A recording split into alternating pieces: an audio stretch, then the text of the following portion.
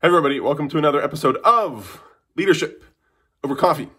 I'm Justin, I am your host, and in the next 3 to 5 minutes, we're going to give you one quick tip application that you can use to further your leadership capacity, expand your reach, and be a person who leads with influence. And today I want to talk about generosity.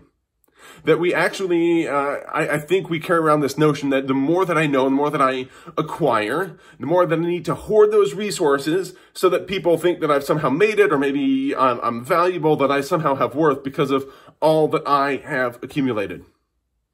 And both scientifically through studies and just through practical application, look back on your own life, I think if we stop for a second, we can realize and need to acknowledge that it's actually quite the opposite that is true. The people that we feel most endeared to, the people that we feel the most drawn to, the people that we actually want to be with the most, are those that practice extravagant, oftentimes lavish generosity.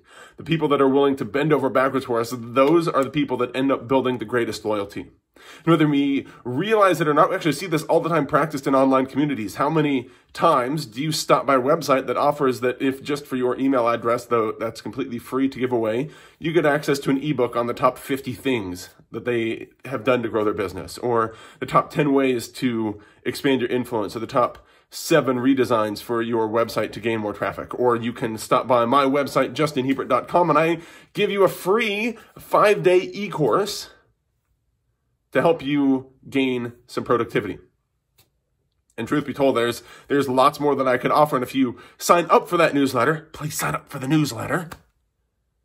I'm actually going to give away more. I'm actually giving away a chapter of my upcoming book that expands profoundly on what it is that we cover in that quick 5-day e-course.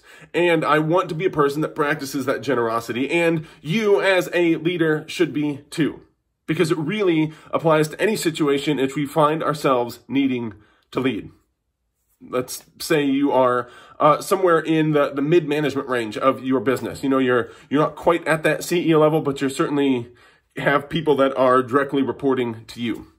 Well, if you become stingy with that information and people have to navigate around you because you might know all of the answers but aren't willing to give them away, you're gonna slow down productivity, you're gonna decrease costs, you're gonna increase frustration, and people are just going to learn to avoid you because they know that you are the person that can't help them.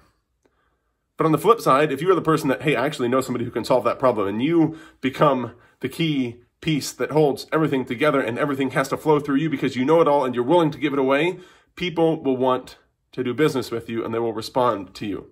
It's actually quite, in the most simple terms, it's the easiest way to build a great network.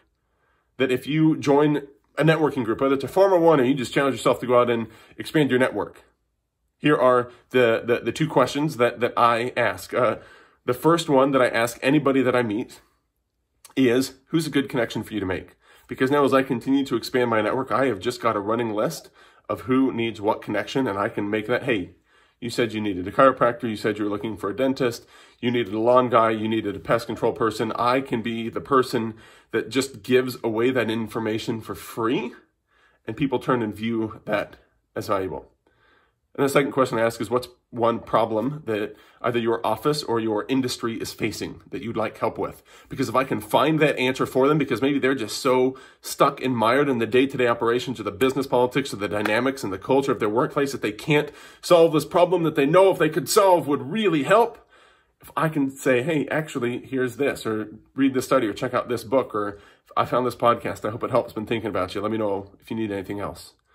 All of a sudden, it just creates this goodwill cycle. People know, number 1, that they can count on me to follow up. Number 2, that I can be a person that if I don't instantly have the resource, I'm willing to work and find it for them. And that actually brings people to me, that builds incredible reciprocating cycle.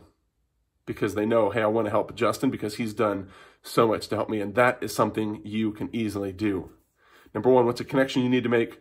Number 2, what's a problem you have that I could solve for you just because I want to help?